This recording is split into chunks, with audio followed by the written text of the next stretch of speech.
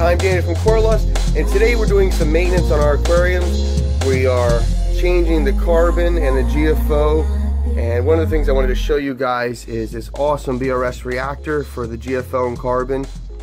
It is great because you can mount it somewhere and you just have to unscrew these canisters and then take out these inserts to replace them, refill them, rinse them, whatever you want to do. I have these set up already made to make it really simple for me, because a lot of times you want to do your maintenance and you want to keep your tank healthy, but you get stuck in a time jam and you're like, dude, I can't rip apart my sump, I can't do water change today, I don't have time for this, I don't have time for that. Well, you know, your corals don't understand what you're busy and what your schedule's like, so they just want clean water. So I have been deciding on, instead of trying to use my media and run it to the last minute, I want to upgrade these and just replace them every 2 weeks. Instead of doing them at the end of the month, I want to see what happens when we start replacing these every 2 weeks. Carbon does not last long in your system. Carbon really is, I mean, one and done. Once you use it up, it's no good. Same thing with the GFO. At least the granularic oxide bonds with your phosphate, so at least it's latching onto it. It's not going to leach back into your tank. So that's something that's really good. Some of you who have used these canisters, these reactors for media, they're great for their time, they work really well, but anyone who's had to unscrew these things understands how hard and how much of a pain these really are to use. Plus you have to disconnect the hoses, it's more room for it to leak.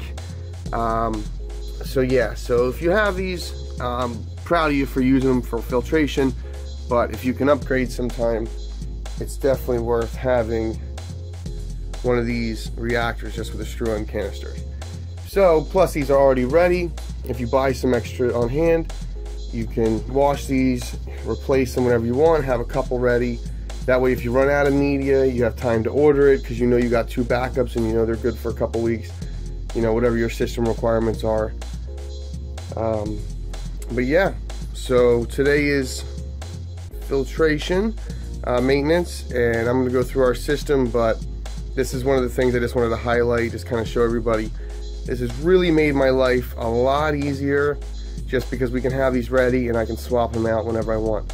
So even if the water's looking cloudy, if something just died, if I found something that released toxins into my tank, maybe a water change I wasn't happy with, I can quickly just come in here, grab a carbon and swap it out. So yeah, there's that.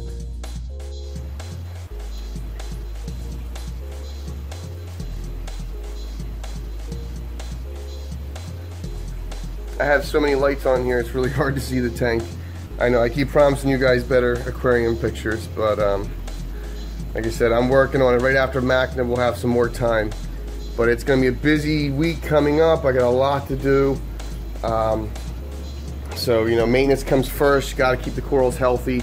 That's why I want to check on the system. My skimmer is completely dirty. I'm going to have to clean out the refugium, check out the macroalgae, see how things have been growing. But yeah, these skimmer cups definitely need to be cleaned up. So when we do our water changes, we will clean them out. And here's some more hose. I just got some longer hose because I'm always stretching. That stuff's expensive. Couldn't believe how much that is a foot.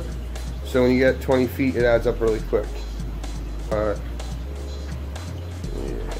Another dirty skimmer. I don't know if that's a good thing, but I guess we're feeding well and it's out some of the food, so it's doing its job. But I noticed that I didn't have that skimmer that dark until I started heavy feeding again. But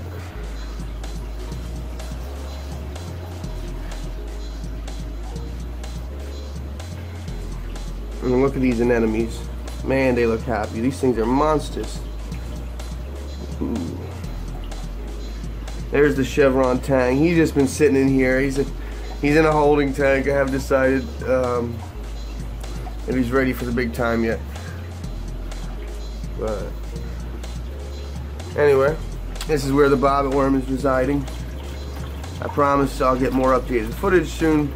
But these are where the tank assholes end up if they are pests, if they're eating coral, biting someone, being a jerk. They usually end up here. So yeah. So I'm going to flush these lines, put some clean RODI water in there just to make sure my calcium, magnesium are clean, because sometimes when I don't run them for a while, if my levels are high, I'll turn back my dosing or turn it off for a day or two and they can kind of dry up. So yep, so there's that. Gonna check on all the pumps, make sure everything's working correctly.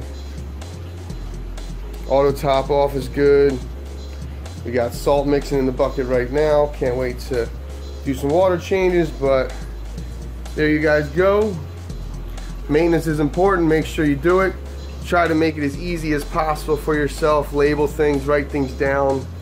The easier the hobby is, the more organized you are, the less stressful this is, and the happier you will be.